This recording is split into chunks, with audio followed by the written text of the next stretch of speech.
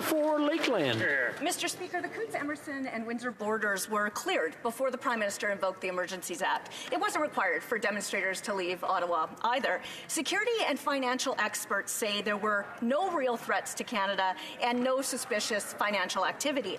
A lawyer who actually helped draft the act said it was unnecessary, that the burden of proof was not convincingly met, and that there was, quote, no evidence of a threat to the security of Canada. So what changed between the Prime Minister supporting it on Monday night and revoking it on Wednesday? Honourable Minister of Public Safety. Mr. Speaker, the Emergencies Act was essential to law enforcement's success in ending blockades and protests across the country.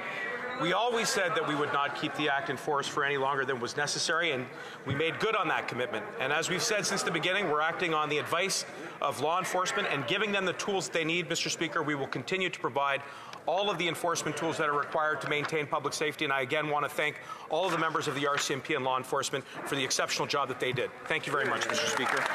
The Honourable Member for Lakeland.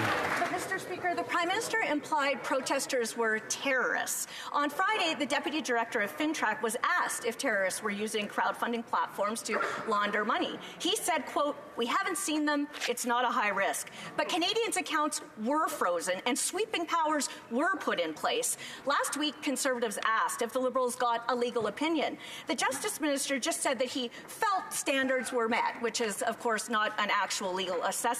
So I'll ask again, will the Liberals release the legal opinion to Canadians, and what changed in 36 hours? The Honourable Minister of... Mr. Speaker, the Emergencies Act was brought in the mid-'80s in direct response to the Charter of Rights and Freedoms in this country. It provides for rigorous parliamentary oversight, both in this place and in the other place. It also provides for a review.